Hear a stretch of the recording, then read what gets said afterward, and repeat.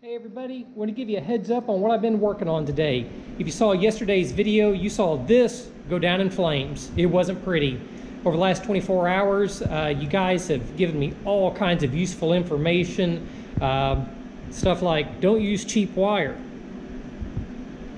Also, there's been a whole lot of information about different ways to wire that'll keep things a lot cooler. So I'm hoping to get this thing rewired and back up in the air really soon. One of the other issues that people have been pointing out is when this aircraft is coming out of a dive, these wings are flexing up quite a bit.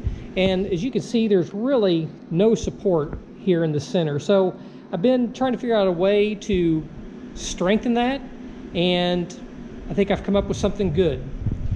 So today, I worked on this.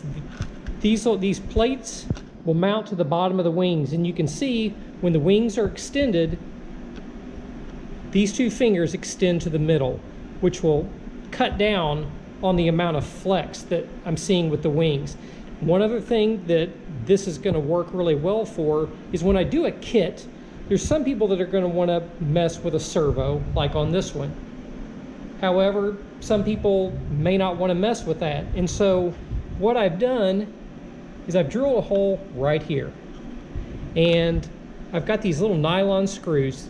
And this screw is going to be run through the bottom, and a wing nut is going to secure it here on top. So the plane can be launched that way, and it'll just stay in the fixed position. The other option is going to be moving the wings to the swept position, and I'll have a second set of holes drilled here. Still got to work out some of the hole placement details like that, but then same thing. Nylon screw will come in from the bottom and thumb screw on top. I think this mechanism is going to work really well. I'm hoping to get this thing tested in the next week or so. Got a little travel and stuff, so it's going to kind of throw a monkey wrench into things, but I'll have a lot of time to think about it and sort out probably some other details that are going to come up. Real quickly,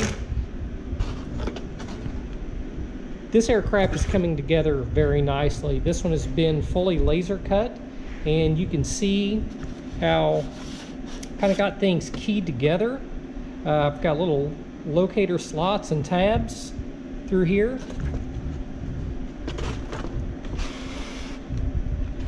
Definitely a lot cleaner than previous builds. It's getting close.